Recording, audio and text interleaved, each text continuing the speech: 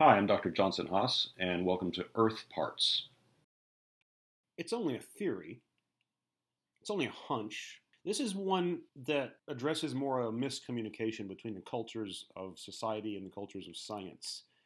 Because you or I, normally in conversation with somebody in casual discourse, would not use the technical language so much. And we might use the word theory like it's only a theory, or I got a theory about that. Oh, yeah, you know what my theory is?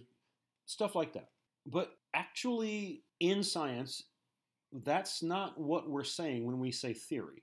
And this people get hung up on this. They talk about the theory of evolution, saying, well, it's only a theory, without understanding what the word means, what the word theory actually connotes. When people use that term, it's only a theory, what they're really saying in real plain language is that they're proposing a hypothesis. They're proposing an idea that may or may not be true, and they don't know, but they have their own take on it. Your hypothesis is used in science all the time, but it applies to everything where a decision is being made.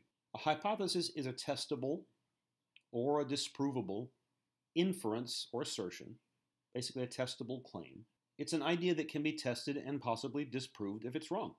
That's what a hypothesis is. And the common language of theory in normal use out there in the world is very close to this term, actually. Hypothesis is the meaning of it. Now, that's very different from what a theory is in science. A scientific theory is a very specific thing. It is, and I'll go through this bit by bit, but I'm going to give you a nice definition that I like. It's a model. A theory is a model based on verifiable hypotheses, shown to be consistent with available data and observations, and accepted as an explanation for some natural process. It's not a hunch. It's not a guess. It's not even an educated guess. A theory is the best that a scientific concept can achieve in terms of usefulness, reliability, and respect. Being able to use it. Show that it's true over and over and over again. Let me take that definition apart a little bit. A model based on verifiable hypotheses. That means a hypothesis has been formulated. Someone has come up with a hypothesis, and that involves trying to model or abstract or get to the bottom of the gist of a problem. And a model seeks to develop a comprehensive understanding of what the hypothesis is and what it should predict you to find when you do experiments to test it. So it's a model based on verifiable hypotheses, shown to be consistent with available data and observations. It has been shown already to be consistent with available data and observations. People, tens, maybe hundreds, if not more, people who work their careers away, year after year, in painstaking work, taking it seriously, collect the data. They collect the observations. They do the hard work. And all that information that is verifiable, that makes sense, that you can test, that you can repeat, you can check, all that information, once it's available, once all the hard work has been done, maybe the decades of hard work by people across the world who are often in direct competition with each other trying to get there first, all that information is put together and it points, all the arrows point to that this idea is right, it works, and then shown to be consistent with available data and observations, it is then accepted as an explanation for some natural process. It's accepted. A theory is not a hunch or a guess. A scientific theory is one that has graduated. It has gone through the fire of being tested and argued about, and money and blood being spent on that discovery. And the result is we now know something we didn't, and we know it pretty well. That's a theory. Theories help us to explain the observations we already have. The heliocentric theory, that the sun is the center of the solar system, is called that, the heliocentric theory, because we know that the sun is at the center of the solar system pretty well. The germ theory of disease, that diseases are caused by infectious microbes, viruses, bacteria. There's also genetic diseases, but this term is applied specifically to infectious disease, passed on by microbes. We call it the germ theory of disease. The theory of gravity, because it's been shown to be true over and over again to the point that rejecting it becomes absurd and perverse. The theory of gravity, it is called that. It is a theory, and it got us all the way across the solar system on time. The theory of biological evolution, that life has evolved over the eons. We know this really, really well. We know this from fossils. We know this from geology. We know this from genetics. If we had no fossils at all, the genetic record alone would demonstrate the absolute reality of biological evolution. It has graduated long ago to an accepted scientific fact. The theory with which allows us to understand it. As others have said before me, nothing in biology makes sense without evolution. This is a cultural controversy in the United States, but not in most of the rest of the world, so that's why I have to even talk like this. But this is known. It's a fact. It really is real. So theory means something you can put some fair bit of trust in because it stood the test of time. This is about trying to cultivate the skill to be a skeptical thinker. And it's not easy. It's hard work.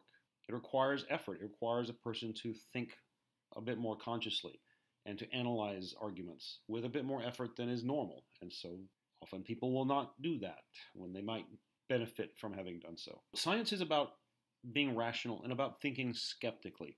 And that's a word that has a number of connotations in English, at least in the US. Skeptical is often considered to mean being cynical, being contrarian, or just stubbornly refusing to accept anything that doesn't already fit with what you believe.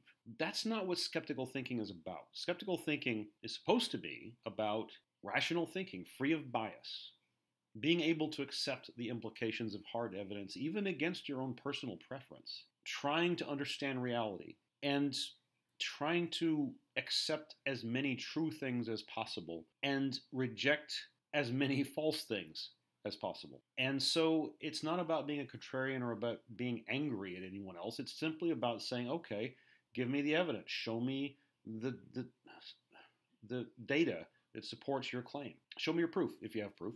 And that's why science becomes so valuable.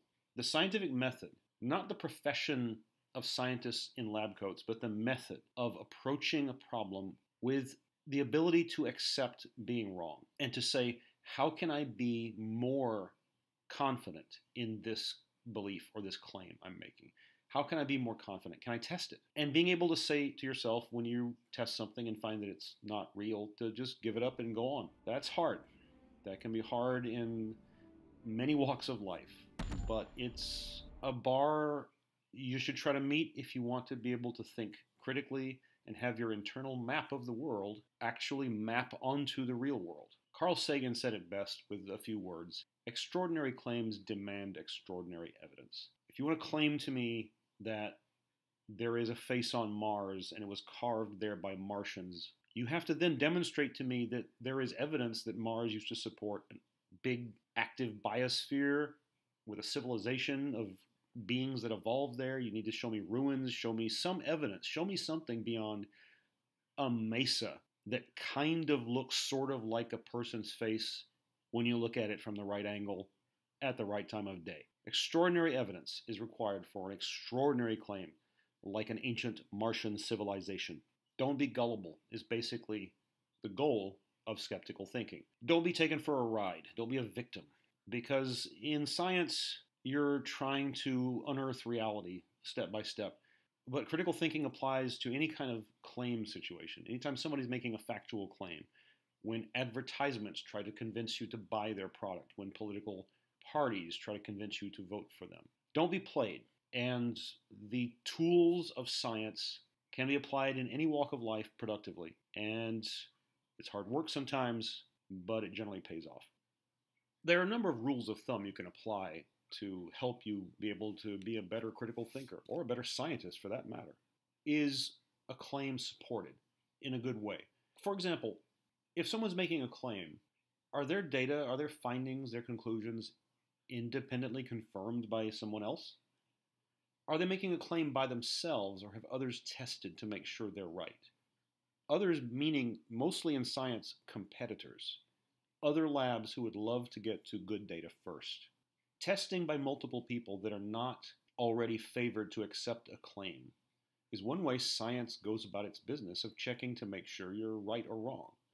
I might be wrong about something, but if someone checks it, they might show me that I'm wrong. That's important. That's how science works. You also want to repeat. Repetition of an experiment. If you can do it once, make sure you can do it again. Make sure it's something you can do whenever you set up the experiment the same way again and again. Encourage vigorous debate of available evidence by qualified experts in the topic. Is debate encouraged, or do the proponents of the claim not want it to be discussed, want to keep it secret, won't tell you how it works? And there's proprietary and there's business, and that's fine. But if someone's making a claim of a perpetual motion machine, a free energy device, they need to be able to show that it works. Actually provide evidence. Let somebody test it without seeing the plans, but really test it. Make rules. You can't open it or whatever, but there needs to be some way you can test to make sure this is real. Only, and this is a hard thing to say culturally, but it really is the case that only qualified experts have a trustworthy voice. If I want to know what the best procedures are for conducting heart surgery, I'm going to ask a heart surgeon or an expert in heart surgery and not an auto mechanic who may be an expert, world-class master taking a car apart and putting it back together again, a thing I cannot do. But they don't know heart surgery. People can have their opinions. Everybody can have their opinions. That's the freedom of mind. But you're not entitled to your own facts. We share a universe where there are objective facts that can be measured. That's the point of science. I make a measurement and I really think it's right, but if others show me that I'm wrong, I need to be able to accept that. I need to be able to deal with it as a grown-up. Avoid arguments from authority. And this is a subtle one and a tough one to discuss because you rely upon experts, but there's a difference between expert and authority. For example, if I were to try to tell you how evolution works or how climate operates, what I should do is lay out all the stuff for you from basic start to finish, all the steps in plain view, where I got my information, why it's reliable. That's what an expert does. An expert pulls the argument apart like a master mechanic would take a car apart piece by piece and see if every part still works or which ones need to be replaced. That's very different from what an authority would do. An authority is the concept that because it says so in an ancient book, or because a national leader says so, then I should believe and obey. If someone says I'm right because I have a knighthood from the Queen and a bunch of impressive medals, that's why I'm right. No, that is an argument from authority. If someone claims they're right because of who they are and how great they are, that's not convincing. If they claim they're correct but they can provide evidence, a sound argument, logic, then the expertise of that voice is worth listening to.